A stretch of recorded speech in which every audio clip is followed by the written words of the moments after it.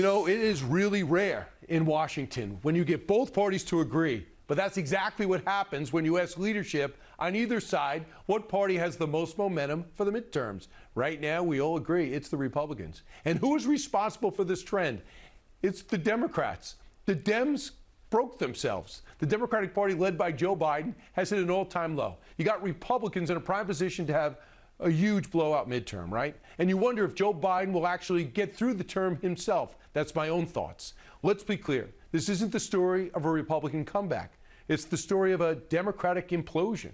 All right, let's start with the American Rescue Plan for a country that didn't need to be rescued, writing checks on accounts without funds to give to causes without an identified need. Then there's the actions and the lack thereof on rising inflation. It's not going to leave as quickly as promised. Remember this and this analysis? They said it was transitory. It doesn't look so transitory. They said it was due to a few specific factors.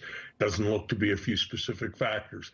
They said when September came and people went back to school that the labor force would grow, and it didn't happen. The result's obvious, even for a Democrat mainstay like former Treasury Secretary Larry Summers under President Obama. Now, our president fell flat on his face in Afghanistan. He embarrassed this country on the world stage. President Biden alone decided to end the pandemic. Remember this in July.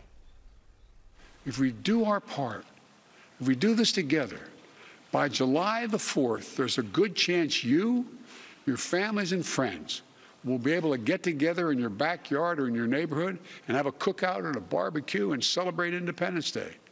We didn't need his advice on how to get together then, and we certainly don't need bad advice now. And then there were the variants his administration was not prepared for. Nobody saw it coming. Nobody in the whole world. Who saw it coming? Yeah.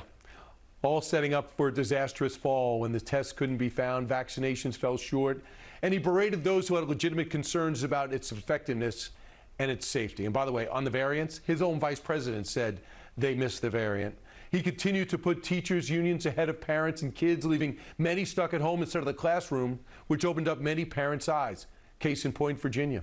Oh, yeah, and remember the Democrat signature plan, Build Back Better, that blew up in their faces? Can't get there. This is a no on this legislation. Yeah, that even surprised Bret Baier.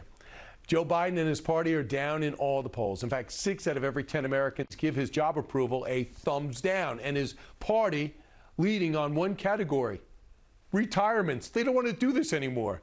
High gas prices, high inflation, despite great jobs numbers, has America's confidence reeling. His last chance is finally to take the wheel and lead our allies to the aid of President Zelensky in Ukraine, who has earned world praise and admiration for fighting off the Russians. Is he capable of doing it? In many ways, his fate and the future of his party are in his hands. So let's be clear, the Democrats' drop has nothing to do with Republicans' actions. They've promised nothing, and they've done little. The Democrats earned their ratings solely on their own. Hey, Sean Hannity here. Hey, click here to subscribe to Fox News YouTube page and catch our hottest interviews and most compelling analysis. You will not get it anywhere else.